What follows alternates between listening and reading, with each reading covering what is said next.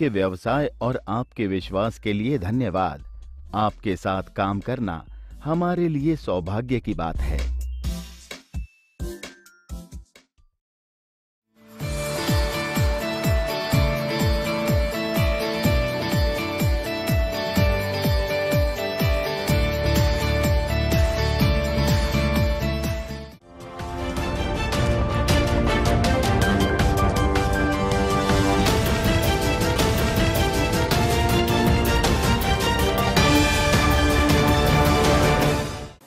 নমস্কার, আমার বাংলা সংবাদে আমি অনুষ্কা দাস আপনাদেরকে স্বাগত জানাচ্ছি। প্রথমেই সংবাদ শিরোনাম। বেগতিক লরির ধাক্কায় সোদপুরে গুরুতর আহত তৃতীয় শ্রেণীর এক স্কুল ছাত্রী, দীর্ঘক্ষণ সড়ক অবরোধ।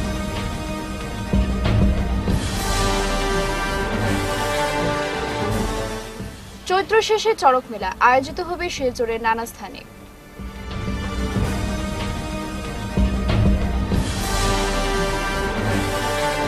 সংবিধান প্রণেতার ১৩২তম জন্মজয়ন্তী উদযাপন ওএনজিসি শ্রীকোনা এসেট কার্যালয়ে।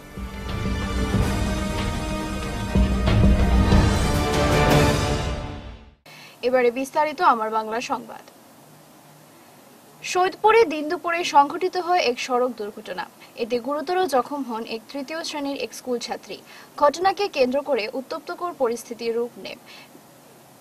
বেপরোয়া যান চলাচলের প্রতিবাদে দীর্ঘক্ষণ সড়ক অবরোধ করেন ক্ষিপ্ত লোকজন। জানা গেছে, সৈয়দপুর চতুর্থ খণ্ডের ৭৮২ নম্বর সৈয়দপুর এলপি স্কুলের তৃতীয় শ্রেণীর পড়ুয়া আবিদা বেগম লস্কর ছুটির পর বাড়ি ফেরার পথে মেইন সড়ক পার হতে গিয়ে এক দ্রুতগামী লরি ধাক্কায় ছিটকে পড়ে। এতে গুরুতর আহত হয় আবিদা। তাকে স্থানীয়রা উদ্ধার করে শিলচর মেডিকেলে পাঠিয়ে দেন। ঘটনাস্থলে এলাকার লোকজন জড়ো হয়ে মেইন সড়কে গড়ে তোলেন অবরোধ। খবর পেয়ে ছুটে যান রাঙ্গিরখালী পুলিশের দলবল। অবরোধকারীদের সাথে এডিসি কৃষাই চড়ান দীর্ঘক্ষণ আলোচনা করে মেইন সড়ক অবরোধ মুক্ত করেন। আহত আবিদা বর্তমানে মেডিকেলে আইসিইউতে চিকিৎসাধীন রয়েছে।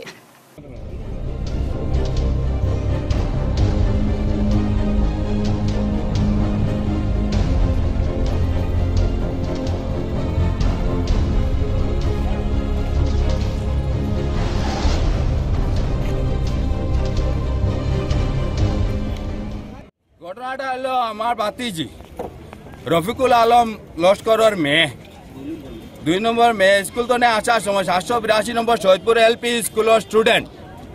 স্কুল তো ছুটি হওয়ার পরে বাড়িতে আসার সময় রোড ক্রসিং এর সময় একটা ১২ চাকা গাড়ি ঢাকা মারিয়া স্পট ডেড করছে। মানে বাচ্চাটা মারার উপক্রমে দেখে আমরা মেডিকেল কলেজে ফাটাইছি। গাড়িটা আমরা প্রায় ৫০০-৬০০ ফুট দূরে পাকিয়া গেছে ১২ চাকা গাড়িটা। পরে রাঙ্গিখালী ইনচার্জ স্যার আসিয়া এই গাড়িটারে রিকভারি করছেন।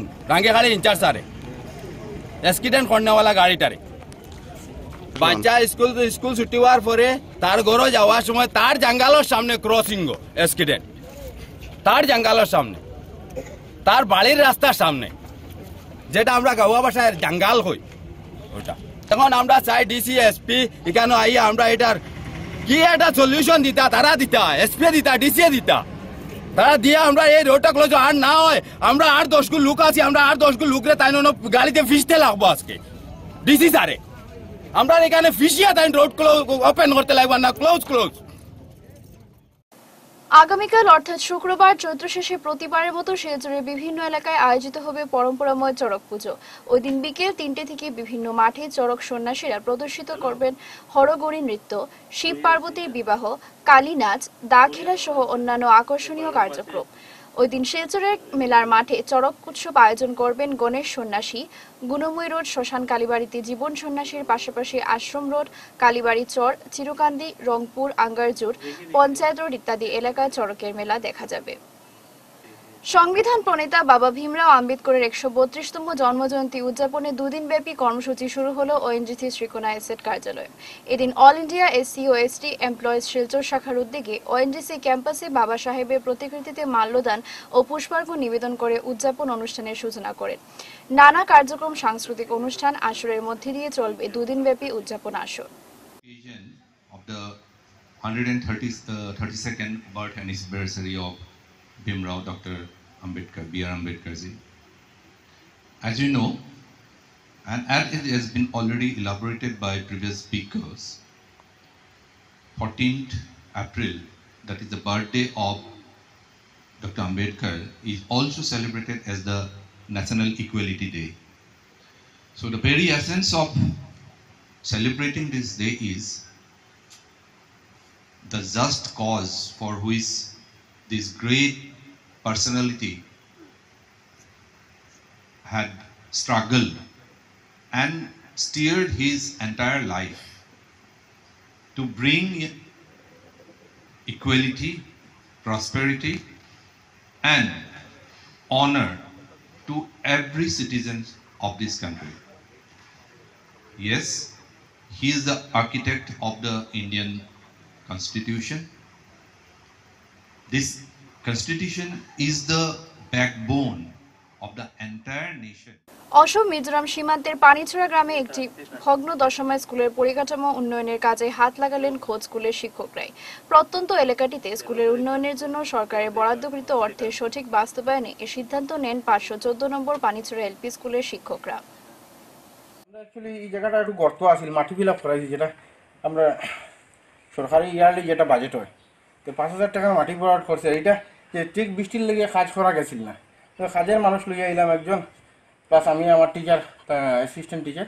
এইখানে বললাম চলো সানডে আজকে বন্ধ, আমিও আশেপাশের টিচার, স্যারও ওই পাশে থাকুন, তো বললাম একটু আমরা কাজ করি আজকে ওই স্কুলের লেগে, একটু যাতে জিনিসটা সুন্দর হয়। বাচ্চারা কতদিন ফিল আপ করা হয়েছে না, মানে জল দিয়ে বৃষ্টি দিয়ে মাটিটা বইছে না, তখন মোটামুটি আর বেসিক্যালি বাচ্চারা খেলতে একটু গর্ত গর্ত আছিল, আর যার কি বাচ্চারা খেলতে পারে না। এই যে মাটি ভরাট করছেন আপনারা, এটার টাকাটা খেতেছেন? না, এটা তো সরকারি টাকা, যেটা আইছিল আমরা, এটা অ্যানুয়াল গ্রান্ট হয় না স্যার, অ্যানুয়াল গ্রান্ট থেকে করা হয়েছে।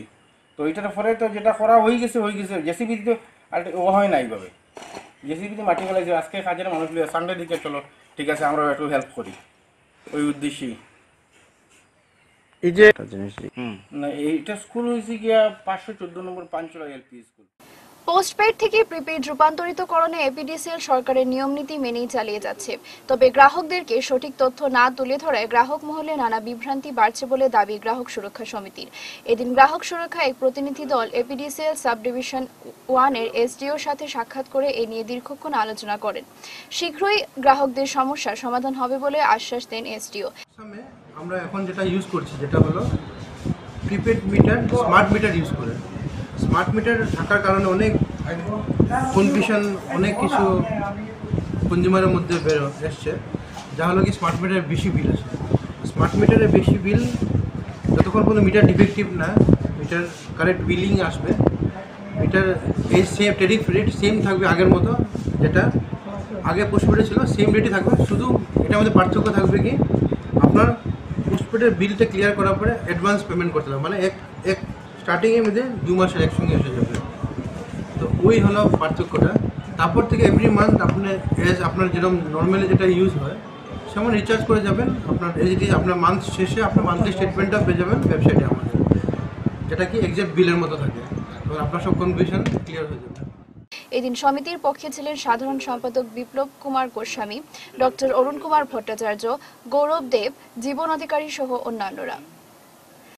আর এপিডিসিএল এর কাছে আমাদের দাবি, আমরা যে আপনারা হাজার হাজার লক্ষ লক্ষ গ্রাহকদের এই যে পোস্টপেড মিটার প্রিপেড মিটারে আপনারা কনভার্ট করছেন, এটা খুব ধীর লয়ে অত্যন্ত ধীর গতিতে এটা করা উচিত, যাতে গ্রাহকদের মধ্যে ভুল বার্তা ছড়িয়ে না পড়ে এবং সাধারণ গ্রাহকদের মধ্যে এ ব্যাপারে আপনাদের যে বক্তব্যগুলো একটারে খুব সুন্দরভাবে লিপিবদ্ধ করে লিফলেট প্রতিটা ঘরে ঘরে, যাতে এপিডিসিএল এর যেখানে গ্রাহক আছে প্রত্যেকটা ঘরে ঘরে সাধারণ মানুষ যাতে এটা একটা পায়, এর নামটা কি তাহলে প্রচারপত্রের মাধ্যমে মানুষ বুঝতে পারে, জানতে পারে, এটার একটা ব্যবস্থা করুন আপনারা। 2-3 নম্বর হচ্ছে যেটা সবচেয়ে বড় যে জিনিসটা, যে প্রয়োজনে গ্রাহকদের নিয়ে আপনার গ্রাহক সচেতনতা সভা করুন, গ্রাহকদের জানতে দিন যে আপনারা কি করতে যাচ্ছেন। আরেকটা কথা যেটা আমি সবাইকে দোষারোপ করছি না, হুমকির সুরে গ্রাহকদেরকে কথা না বলা ভালো। হ্যাঁ, আমরা তো বলি যে এই যে পোস্টপেড থেকে প্রিপেড সরকার যেটা করার একটা প্রচেষ্টা চালাচ্ছে এবং এটা হয়ে যাবে, এটাকে আমরা পূর্ণ সমর্থন করি। কর্মবিরতি অব্যাহত রেখেছে লালা ইলেকট্রিক সাবডিভিশনের আসাম স্টেট আউটসোর্স পাওয়ার ওয়ার্কার্স ইউনিয়ন। উল্লেখ্য, সারা রাজ্য জুড়ে বিদ্যুৎ বিভাগের কর্মচারীরা কর্মবিরতি করছেন 4 এপ্রিল থেকে। চাকুরি স্থায়ীকরণের দাবিতে 15 এপ্রিল অবধি চলবে ওই কর্মবিরতি আন্দোলন। আমরা যে অতদিন তো যেন অস্থায়ী অবস্থায় কাজ করে রেভিনিউ কালেকশন করে দেওয়ার 100 to 100 15 তারিখ পরেও আমরা প্রেশার দেওয়া হয় যে ডেইলি তোমরা যাও পয়সা দেও, টাকা যে কোনো মতে তোমরা 1 লাখ 2 লাখ কালেকশন করে দেও এখন মিটার রিডার বা সবরে, কিন্তু আমাদের কালেকশন করে দেওয়ার আমরা কিটা আছে, ভবিষ্যৎ কিটা আছে, কোনো কিছু আছে না, পিএফ টিএফ কোনো কিছু তো নাই, ভবিষ্যতে কোনো কিছু নাই। আর চাকরিও স্থায়ীকরণ করা না, আমরা এরকম কতদিন থাকবো? আমি সরকারের একটাও দাবি করি যে আমরা চাকরিটা স্থায়ীকরণ করা কোনটা কিতা পদ্ধতি করো? মিটার রিডার আপনাদের কোন সাব ডিভিশন? লালা সাব ডিভিশনের। কতজন আছো? আমরা টোটাল 30-32 জন হইব। আজকে কতদিন থেকে আপনার কর্মবিরতি করে দিয়েছেন? 4 তারিখ চলিয়া আছে। আর যদি আমরা দাবি মানে না সরকারে বা পিডিসিএলে, আমরা ওরকম কন্টিনিউ চালাই দিম। দুঃখ তো বেজানো আছে, দুঃখ তো খোয়ার তো আর কিছু নাই, শেষ মুহূর্তে আই গেছে। আচ্ছা, কত বছর থেকে থাকে কোথায় আপনি? প্রায় হয়ে গেছে তো 20-22 বছর। আচ্ছা, কেটা খরচা লাগে আর কেটা সুবিধা পাইছে? তখন তো আমরা দাবি মানতো, আমরা দাবি মানিয়া 15 তারিখ পর্যন্ত আমরা যেটা কর্মবিরতি পালন করবো, এরপরে 25 তারিখ থেকে অসহযোগ আন্দোলন করব। বরাক উপত্যকায় বাংলা সরকারি ভাষা হিসেবে স্বীকৃত থাকা সত্ত্বেও কেন বিভিন্ন সরকারি কার্যালয়ে সাইনবোর্ডে নেই স্থান বাংলার উদ্বেগ ব্যক্ত করে বিভাগীয় আধিকারিকদের স্মারকপত্র তুলে দিল বরাক উপত্যকা বঙ্গ সাহিত্য ও সংস্কৃতি সম্মেলনের লক্ষ্মীপুর আঞ্চলিক কমিটি। এদিন তারা বাঁশকান্দি, বিন্নাকান্দি ও রাজাবাজার সহ বেশ কটি ব্লকের সামনে পৃথকভাবে প্রতিবাদ প্রদর্শন করে বিধায়ক কৌশিক রায় সহ ব্লক আধিকারিকদের স্মারকপত্র দিয়ে সরকারি সাইনবোর্ডে অন্যান্য ভাষার পাশাপাশি বাংলা লেখারও দাবি জানান। সবাই জানে, সমস্ত বরাক উপত্যকা সবাই জানে যে বরাক উপত্যকার শিক্ষিত ভাষা হচ্ছে, সরকারি স্বীকৃত ভাষা হচ্ছে বাংলা। এবং এই বাংলা আমরা 61 যে আমরা যে আন্দোলন হয়েছিল, ভাষা আন্দোলন, সেই ভাষা আন্দোলনের পর আমরা সেই বাংলা ভাষাকে আমরা বরাকের সরকারি স্বীকৃত ভাষা হিসাবে দিই। তো আমাদের দুঃখ হচ্ছে এখানে, যেখানে উপত্যকাতে একটা শিক্ষিত ভাষা আছে, তাই সেই ভাষাকে অবজ্ঞা করে পাবলিক ফ্যাসিলিটেশন সেন্টার এবং রাজুয়া সুবিধা কেন্দ্র এগুলো লেখা হয়েছে। আমরা সম্মান করি ইন্টারন্যাশনাল ল্যাঙ্গুয়েজ, আমরা ইংরেজিকে সম্মান করি, আমরা আসামিজ ল্যাঙ্গুয়েজকে সম্মান করি, কিন্তু বাংলা ভাষা কি অপরাধ করেছে যেটা উপত্যকার স্বীকৃত ভাষা? তাই আমরা এটা প্রতিবাদ করছি। আমরা শুধু লক্ষ্মীপুর উন্নয়ন খণ্ড আধিকারিকের কাছে আজকে না, আমরা আজকে বিন্দাকান্দি উন্নয়ন খণ্ড আধিকারিক, বাঁশকান্দি উন্নয়ন খণ্ড আধিকারিক, আমাদের স্থানীয় এমএলএ, আমাদের এসডিও সিভিল, সবার কাছে আমরা সেই প্রতিবাদ কারকপত্র দেব। আমরা আশা করি সরকার আমাদের এই দাবিকে যথার্থ বিবেচনা করে বাংলা ভাষার সেই সম্মান তারা দেবে এবং প্রত্যেকটা সাইনবোর্ডে বাংলা ভাষার স্থান। লক্ষ্মীপুরে নির্মাণ কাজ চলাকালীনই ভেঙে পড়ল সেতুর লোহা চেরি নদীতে। উল্লেখ্য, গত 30 জানুয়ারি 2022 সনে খোদ মুখ্যমন্ত্রী কাজের শিলান্যাস করেন। সেতুটি নির্মাণে সরকারের ব্যয় হচ্ছে 6,30,428 টাকা। এদিন সকালে আজমকা সেতুটির অবস্থা দেখে স্তম্ভিত হয়ে পড়েন। কাজের গুণগত মান নিয়ে উঠছে সমালোচনার ঝড়। কর্মবীর হিসেবে ঘোষিত বিধায়ক কৌশিক রায়ের সমষ্টিতে অবিশ্বাসীয় কর্মকাণ্ডে হতভম্ব লোকজন।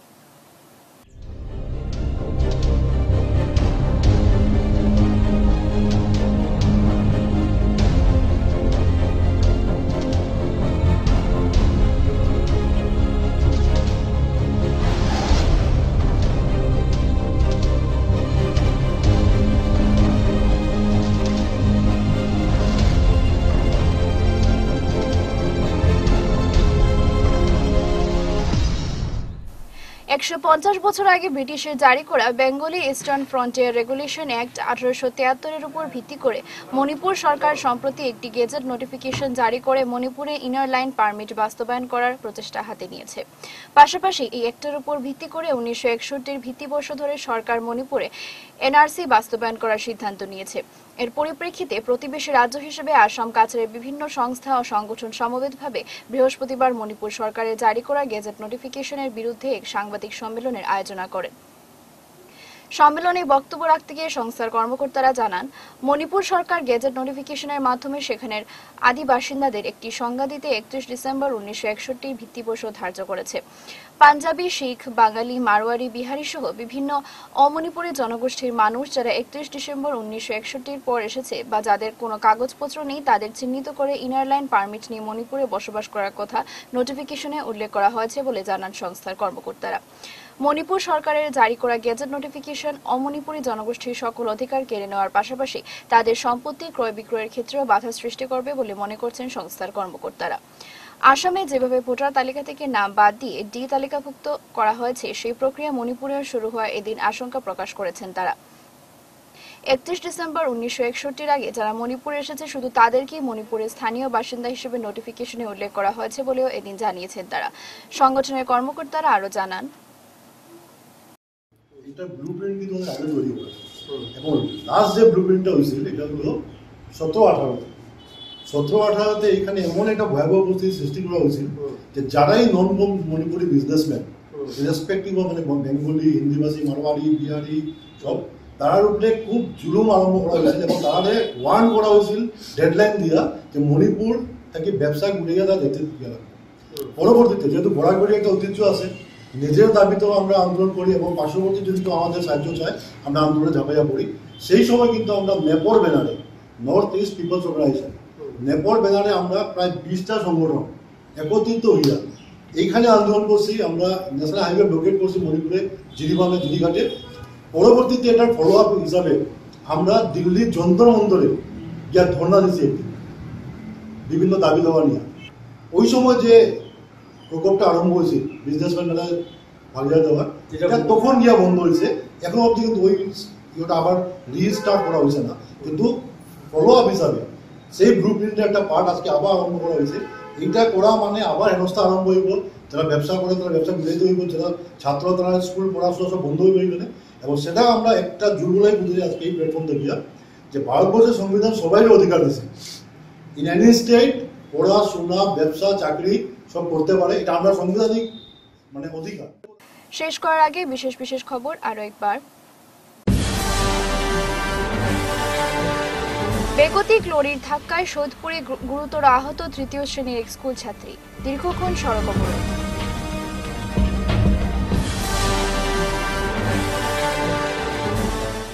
চৈত্র শেষে চড়ক মেলা আয়োজিত হবে শিলচরের নানা স্থানে।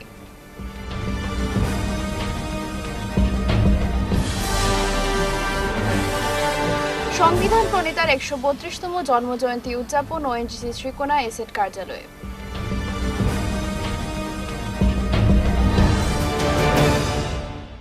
এখনকার মতো আমার বাংলা সংবাদ এই পর্যন্তই। নমস্কার।